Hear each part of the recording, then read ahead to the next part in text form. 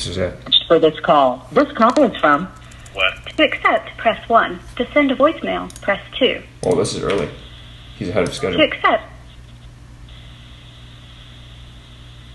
Oh, shit. You have a prepaid call. You will not be charged for this call. This call is from... Wesley Wilson. An inmate at a federal prison. This call is being recorded and is subject to monitoring. Hang up to decline the call or to accept. Dial 5 now. If you wish to block any... Hello? Hey, Wes, you're a little early. I hope I'm not too early. I mean, you know, you're ahead of our scheduled block. I've been telling folks 9 o'clock p.m. tonight, but if you want to start now, it's fine. What do you say? I thought you said 8:45. No. No. Did I say 8:45? Because if I did, then I fucked up. You did. You did. Damn it. Shit. Now I feel like a bad guy. Maybe somebody will come by a little early. Yeah. Well, you can, what you can do is you can just stream it. You can just put it on, Yeah. you know, at that time. You're pretty quiet. Well, I'm waiting for you. I mean, we No, I mean I can't call. your volume is a little quiet. oh, is it? I don't know. I mean, I can hear you fine. Okay. Well, as long as you can hear me fine, I guess it's okay. Hopefully I can... We'll have to play around with things a bit in post. Okay. I mean, you did say 8:45, so, I mean... Yeah, then it's my bad, dude. I fucked up. Like, I fucked up on my announcements. I mean, that's a mistake I can't make again in the future.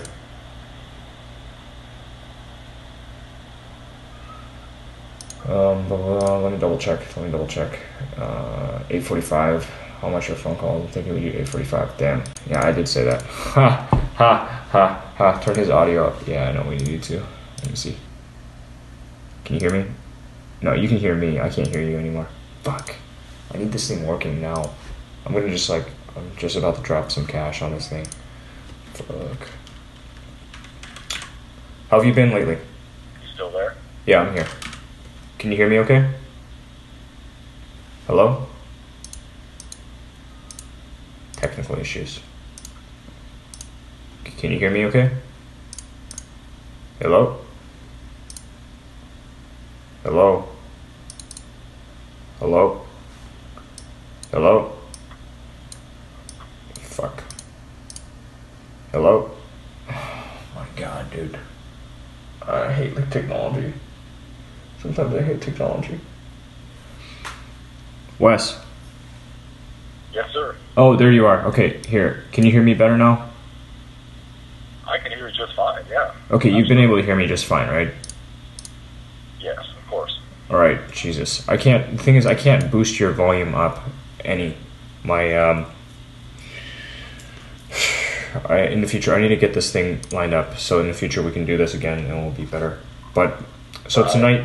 We could keep this a little shorter, I guess, you know. Maybe you could just... It's okay. It's okay, let's just roll. Let's just roll, I mean, we're here. Alright, I'm ready. Alright, you're ready? What, you want to run this like an interview? Of course. Okay. Whatever you have, I'm ready. Well, I mean, I don't have this real Q&A thing for you. We've got some questions that we can ask. I was hoping to just hear from you what happened that night, you know? Because what I see in the Tulsa world is pretty limited. It tells a story.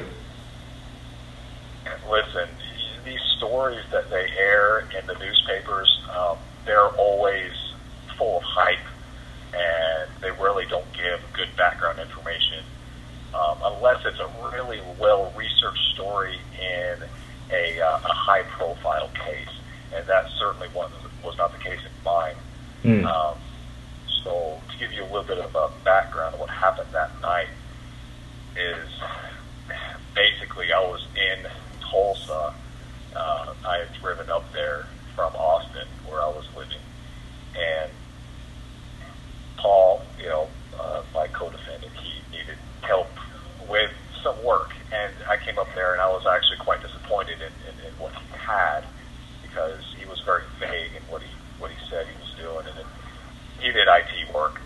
Mm-hmm. Really, what he had in mind was this robbery, right? So I was very reluctant to do it, but I felt obligated because he was pressuring me and he was guilting me into doing it. So for those couple of days, I was just driving around, visiting friends. In particular, I had a friend named Roxanne that was in her last semester at the university. Roxanne K? Roxanne Keebler. No, you should. I know K. I was just asking K. Right. Yeah. All right. Yeah, Kay from. Well, her name's out there now. And right, and she. Anyways, that night before, I was hanging out with her, and we had friends for a few years and everything, and she had mentioned that it was the beginning of the semester, and she said, "Well, I have my furniture over at a friend's house, and I have no way of getting to my apartment, so." This call is from a federal prison. All right, so I said, "Well, you know what? I have a truck. I'll help you move it." So, anyways, the next day I was supposed to help her move furniture. Well, I was coming. I was leaving a bar in downtown, and I had a couple drinks, and I called her. I called her 4 times, and she didn't answer. She was supposed to answer, so I could go pick her up and help her with this.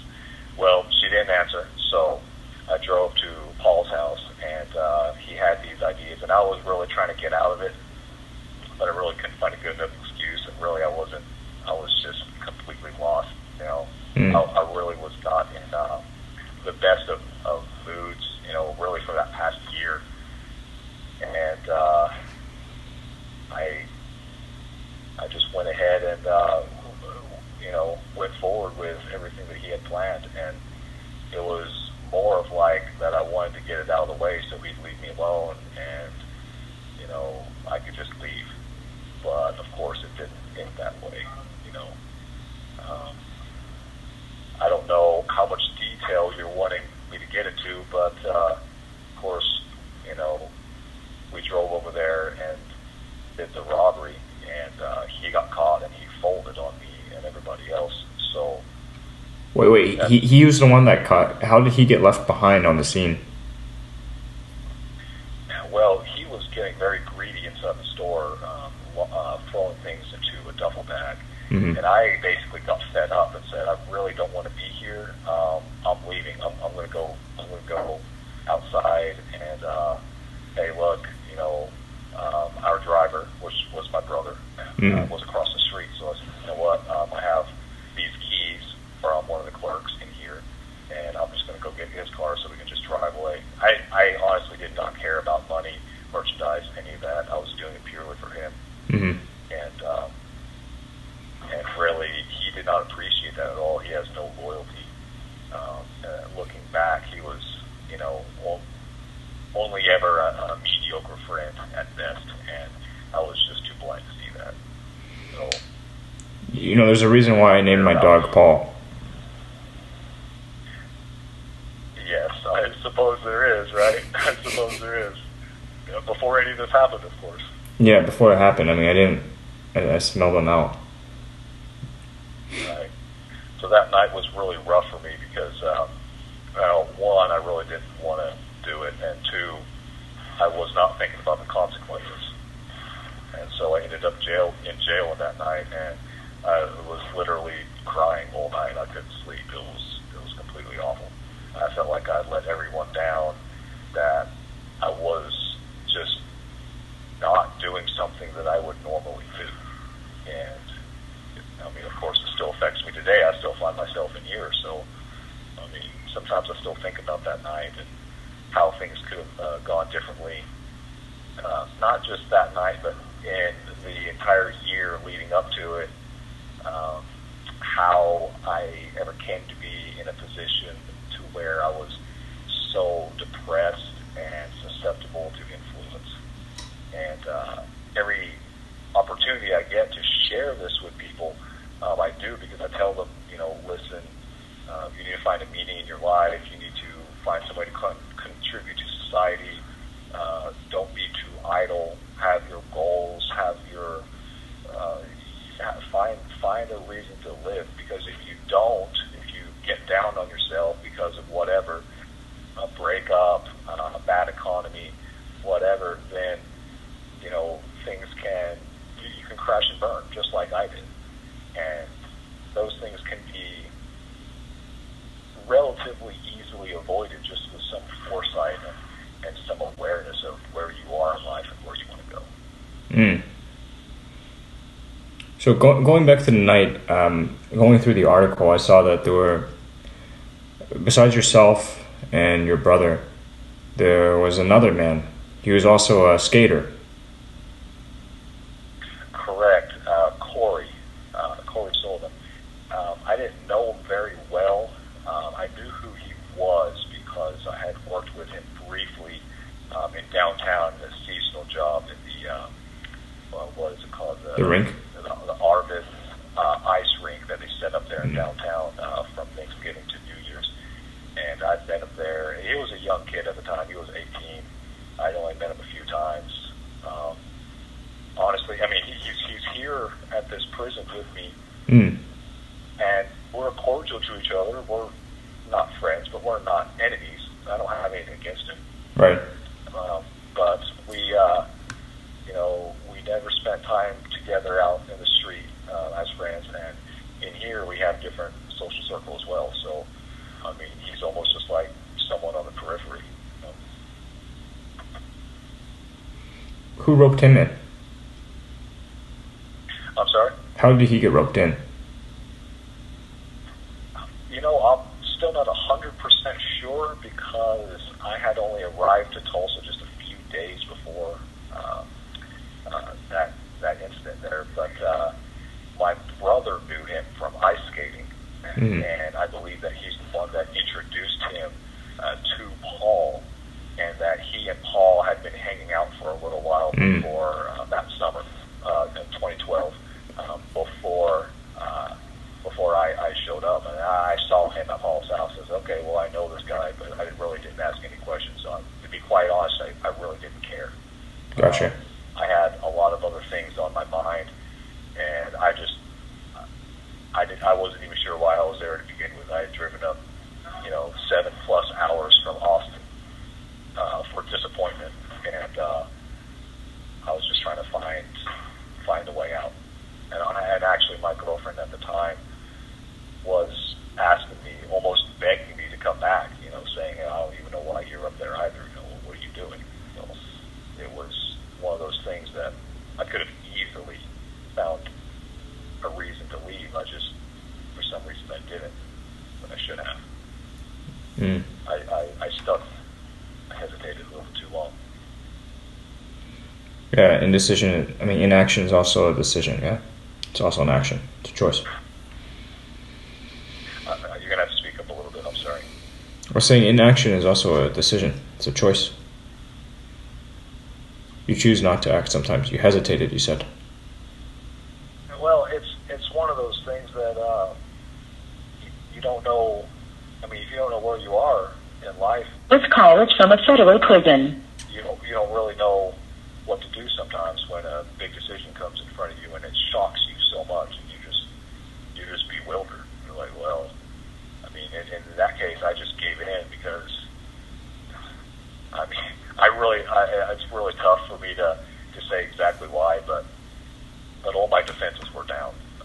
I had a pretty rough year since this was in August of 2012, and that previous year, ever since June, July of 2011, was not easy for me at all. I had contracted mono, and basically that left me really lethargic, and I got fired from my job because of that.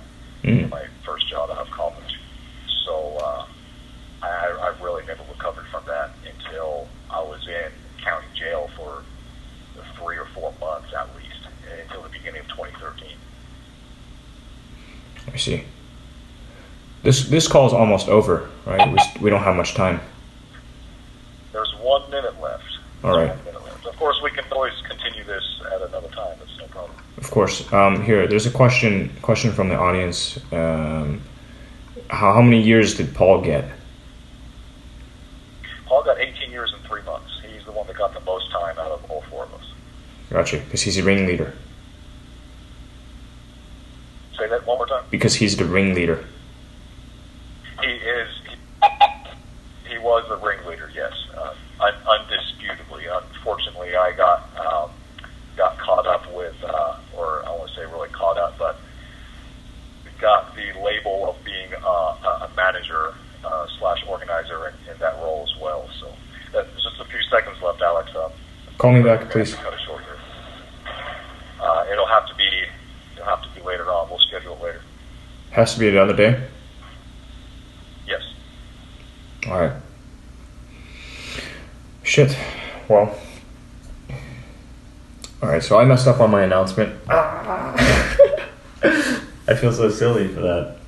I feel so silly. I guess I've been a little scatterbrained because I'm doing so many things at once. Should be putting shit down in my calendar.